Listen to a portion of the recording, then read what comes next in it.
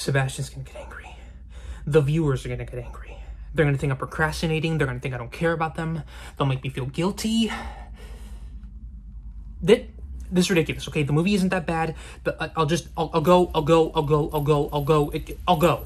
Shit. God damn it!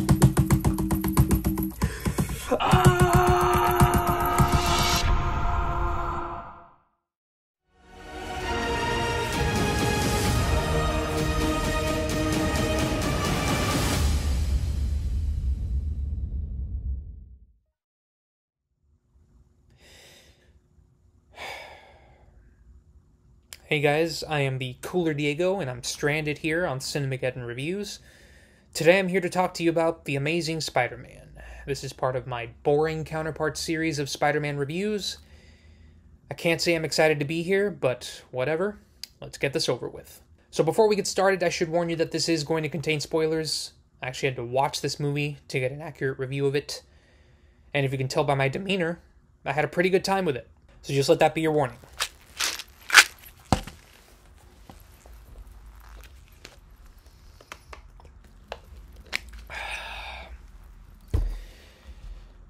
Alright, let's go.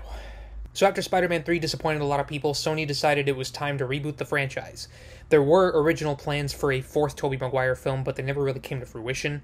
Ultimately, the time had passed for Spider-Man 4, and it was time for a new version of the character, one that went in an entirely new direction and told an unconventional and unpredictable story. In fact, this movie was marketed often as the untold story. They had brought in a whole new cast of people and a relatively new director named Mark Webb, who had just done 500 Days of Summer, one of my favorite indie films of all time, and it seemed like things were shaping up to be a new and different version of Spider-Man. And this movie failed in being just that. In fact, it often struggles to be different in any way from the 2002 Sam Raimi film, and because of that, it's also far inferior. I'll be the first to admit, I liked this movie when it first came out, as did a lot of folks from what I understand, but the more times I watched it over the years, the less I liked it, and now finally I understand that this really isn't that great of a Spider-Man movie. However, before we go down that road, I must admit that it's also not the worst one. There are a few things that I like about it. First of all, I think Andrew Garfield was an excellent choice to play Spider-Man. When he's in the suit, you can tell he's really eating up this role. He has the right charisma, the body language, the physicality, but I do feel like the writers could have improved the quipping side. Most of this movie has pretty non-existent quips,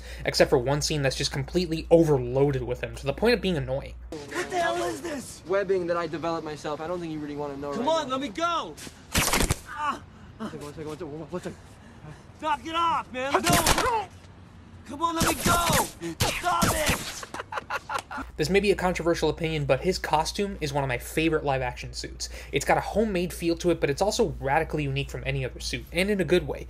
A lot of people don't like it because it looks too much like a basketball, it's too orange, but honestly, I like the way it looks. Something about it just works for me. However, Peter Parker is kind of a weirdo, and a little creepy. When he's not in the suit, he often acts like he's high or drunk or something, and he has this weird stalkery habit of keeping non-consensual pictures of Gwen Stacy on his camera and his computer. Are people supposed to relate to this? Well, hello there. Who are you? As far as supporting characters, I think Emma Stone is great as Gwen Stacy. This character in this movie is a much better love interest than Mary Jane Watson was in the Raimi trilogy. And she's also really good on her own, too. This is a much more memorable and likable presence. In fact, many people, meaning me too, would love to see Emma Stone come back if they ever did a live-action Spider-Gwen movie. Now that they've done a live-action Spider-Verse movie with No Way Home, I think this could be a great opportunity to expand that franchise even further and make Gwen Stacy a part of that in the future. I also think Sally Field and Martin Sheen did a great job as Uncle Ben and Aunt May. Not only do the actors do a good job, but you can tell there's a strong emotional connection there, and the movie does a good job of making you care about them and their relationship to Peter. However, I will say that Aunt May seems conveniently oblivious to the fact that Peter's Spider-Man. I mean, when he comes home beaten to a pulp multiple times throughout the movie, she always seems completely dumbfounded by it. She never puts two and two together, even when the clues are just so obvious. Now, going back to the plot, I wouldn't say this movie is completely indistinguishable from the 2002 movie. In fact, the first 30 minutes of this film are actually pretty interesting and original. It felt like the untold story we were supposed to get. The opening few scenes explore a little bit about the disappearance of Peter Parker's parents and their ties to Oscorp. I was actually thoroughly invested in the mystery behind it and how Oscorp and their experiments tied into that. And then Uncle Ben dies, and the movie falls into the rut of being too familiar. It becomes a revenge story, which, don't get me wrong, it could have been great anyway, except in order to go down this road, it had to completely abandon the other storyline. Peter just seems to forget why this all got started in the first place. Then the plot takes this weird turn after Peter gets the full Spider-Man suit and stops being about him getting revenge for his uncle's death, and instead becomes just about him stopping the Lizard, which doesn't make sense for him at this point in the story. Why? Some folks might give the excuse that during the dinner scene with Captain Stacy, he comes to the realization that he's kind of selfish for going down this path for revenge, and he's only trying to convince himself that he's a good guy trying to do a good thing. That's all good and well, but personally, I think one pep talk from some random guy you just met isn't enough to convince someone not to seek revenge for the death of a loved one, especially when they've already spent so much time and effort doing so. And so for Peter to just suddenly feel compelled to take responsibility for this just feels so rushed. That's when I noticed something about the plot in this movie, and that is that Peter doesn't really have any strong goals, or at least any single goal that he's working to achieve. He wants to find out what happened to his parents, and then he wants to avenge his uncle's death, and then he needs to take down the Lizard. But none of these goals seem connected to each other by any sort of character arc or central theme. Let's take the 2002 Sam Raimi movie, for example. The theme of that movie was power and responsibility. Peter wants to get the girl, because it's who he's been crushing on his entire life, and he feels like his powers can help him do that. And then he wants to avenge his uncle's death because he feels guilty that he shrugged off his responsibility to help others, so he could help himself instead. And then when he gets his revenge and he realizes that that won't help him feel better, he wants to help people as Spider-Man because he learns that with great power comes great responsibility, which is why when he comes face to face with the Green Goblin, that conflict feels warranted by how much the character has changed, and because that change feels earned. In this movie, Captain Stacy dies and makes Peter promise to stay away from Gwen because he's Spider-Man and it's dangerous for her to be around him. That lasts for about 10 minutes, and then it paints Peter as the hero for completely backtracking on the whole power and responsibility thing, and it's just so dumb. Don't make promises you can't keep, Mr. Parker.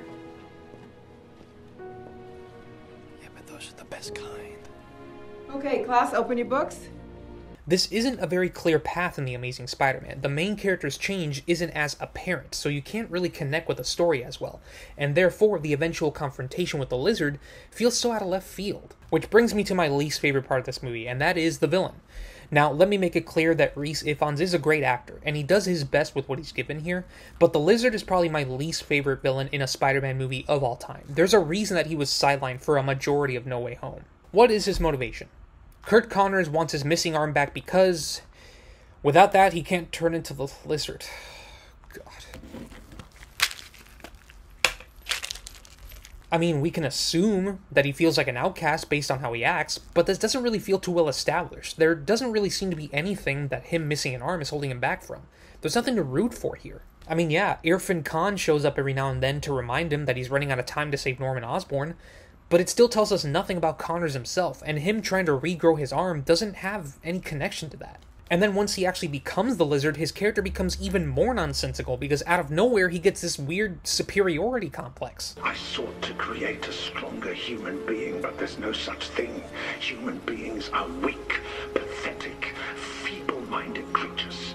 So his plan becomes about turning all of humanity into lizards because I guess he feels that human beings suck, which, don't get me wrong, we kind of do. But this is just such a weird plan because aside from petty revenge against whatever or whoever made him feel inferior in the first place, there's no emotional factor in this plan. It makes the Lizard feel less three-dimensional and more like a cartoon villain from the 80s. You can tell the writers just couldn't think of anything to do with this character, and it feels so dumb.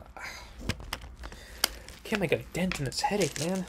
Also, the villain being written this terribly doesn't warrant much of a connection to Spider-Man, much unlike the Green Goblin in the Raimi films. In this movie, there's nothing Kirk Connors has to lose by giving into this lizard alter ego. He gains power and loses nothing, and for that reason, you can't really connect with him as much. So overall, The Amazing Spider-Man is not completely horrible. There are some really good performances and some good ideas toward the beginning of the film, but overall, it's just a very lackluster movie that mostly fails at being different from the Raimi films, and is mid at best at the parts that are different. And so for that reason, my rating for The Amazing Spider-Man is 5 out of 10.